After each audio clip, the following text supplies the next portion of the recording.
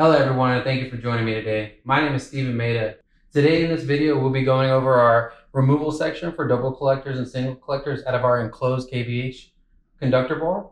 And then also we'll be going over our different transfer guides that we have in our funnels and the different tow arms that you will be using on each one of those. Turn off the power before you mess with any of this stuff. I don't think I have to tell anybody, but I feel like I gotta say it for just general lawsuit purposes or anything like that. To start off with, we're gonna go ahead and move to these transfer guides right here. This is gonna be a straight transfer guide. What this is for straight normal transfers. If you have switches that are just straight like interlocks between runways, or if you're going from a monorail system onto a bridge crane, this is what you would use if it's a straight run. This one comes in two different sizes that we normally carry are 63, 100, and 200 amp in stock. And this one in my hand right here is gonna be for 63 to 125 amps. Going to the next transfer guide is gonna be our oblique transfer guide. And what that is gonna be for those monorails that are in a curve and there's a switch in that curve. And so you can't use that straight edge because it won't, as it's coming right here, it won't align. So what we have is, we have these indicators on here that are gonna give you the different measurements on here. So you're gonna have 30-degree angle, you're gonna have 45-degree angle, all the way to 60. So you can actually make your own cuts in the field as you see fit. The next one is gonna be our funnels. As you can see, this is way wider. This one doesn't have a floor on there. And then this one does have a floor. Okay. And so this one's going to be for whenever your collector is going to be completely leaving out of the system. So if you have a system where it's aisles of where forklifts are going down there and they're doing opportunity charging and the forklifts are coming back out of those aisles in and out. Well, as that forklift is going to where its destination is, not in that aisle, it's going to have a collector that's held up. And then when it comes back into there, this wide flange right here is going to make sure that that collector gets in there and centered and properly tracks through there in order to make a smooth transition into that. And so there's going to be two different cases on where you need to use a transfer guide and where you need a funnel. The way you can know this is whenever you're using transfer guides, you have to maintain a 1/4 inch to 3/4 of an inch air gap. That's either 5 millimeters minimum or up to 20 millimeters max. So you need to be able to maintain that air gap in between these and to ensure that the collector doesn't dip down. And whenever it dips down, it may get caught, snagged, and ruin your bar there. If that isn't capable of maintaining that kind of gap there, then you'll be fine with just our transfer guides and our regular tow arm. Okay? And then it has a 5 millimeters horizontal flex, and then 3 millimeters up and down a lot tolerance on there. And so if you can't maintain that, then what we're going to do is we're going to move you over to our funnels.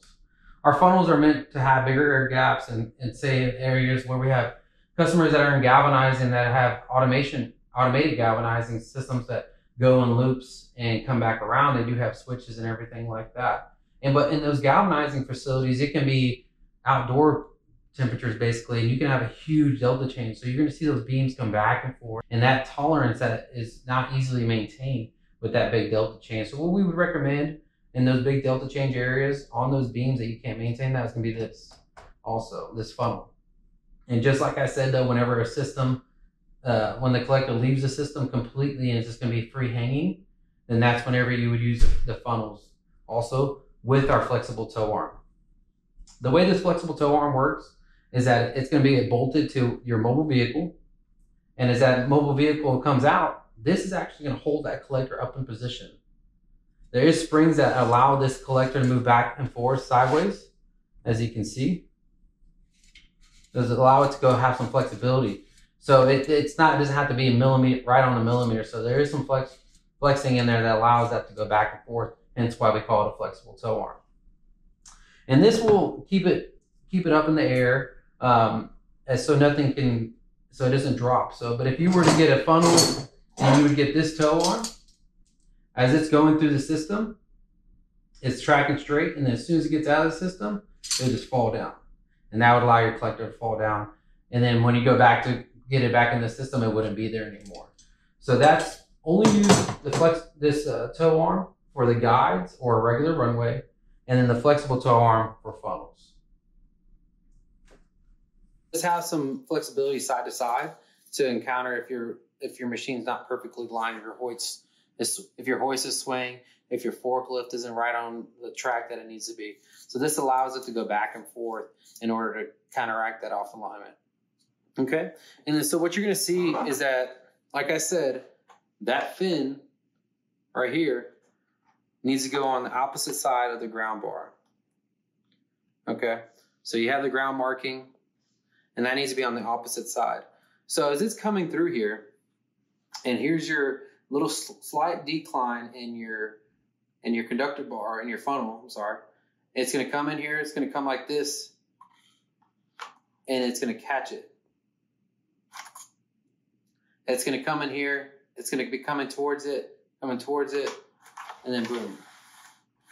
But there wants to be a slight decline in that, as that's level coming through there, and it smoothly transitions through there.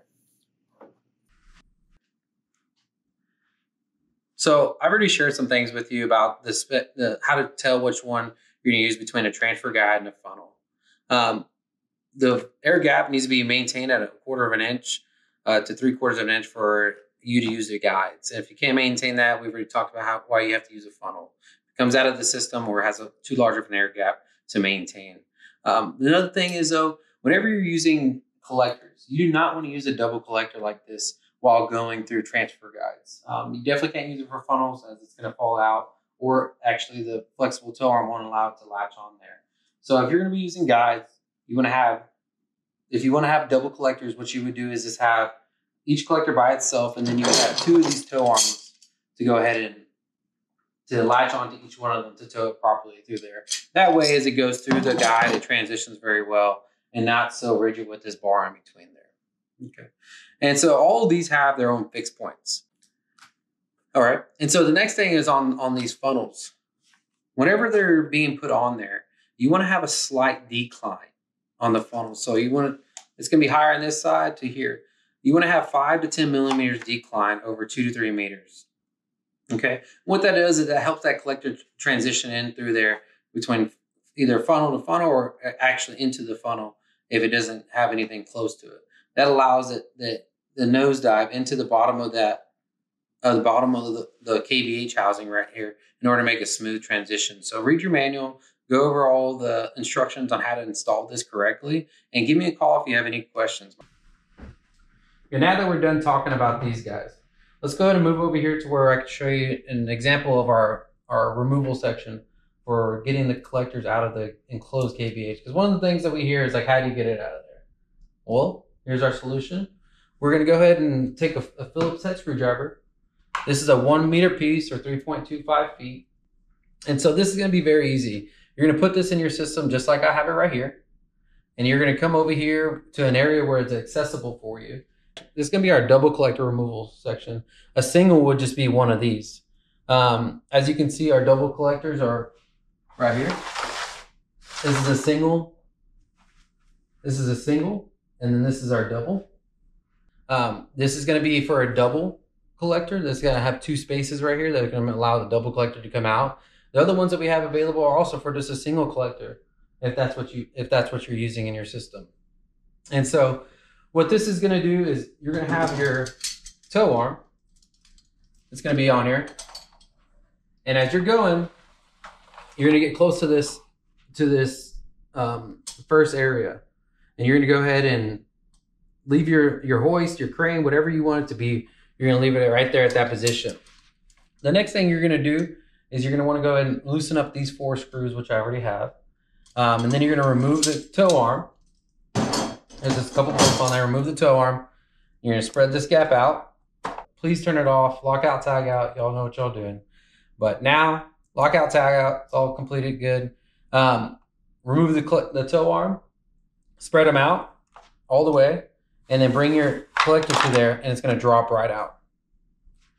So, concept is the same for the double collector. This would just spread out. On this one, you would have your tow arm right here coming. Go right here. And then once it's close enough, you can go to remove that toe arm, and then you can go ahead and slide it over here. And then make sure these black pieces stay spread out. And then it'll drop right out. Boom. So the way to put this back in, what you're gonna go ahead and do is you're gonna have to do one side at a time.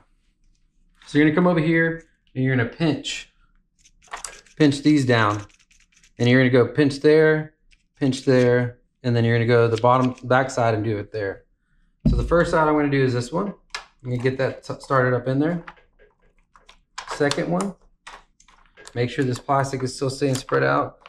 The third set of brushes, and then the last ones. And shift in there. And you're gonna hold some tension on it to keep it up because you don't want it to come on this side and fall back down. So go all the way over there, close these up, secure down with the screwdriver, tighten these up. And you also want to make sure whenever you go to finally tighten them down, you want to hold these black pieces, squeeze them together. That way, because if you don't tighten them, they can come, when you tighten them, they can move out just like that. I don't know if you saw that, but let me do it again. As you tighten it, it'll start going outwards. Oh, didn't do it again, but sometimes it will do that. So the best practice is just make sure you're squeezing it together when you go to tighten down these screws. And it's not a lot of pressure. Remember, we're dealing with plastic here. You don't want to over torque these. These aren't something that's gonna need a lot of torsion in order to stay on there. They do have washers on there in order to keep it tightened down. Now that it's on there, this will give it that floor that it needs to roll over that.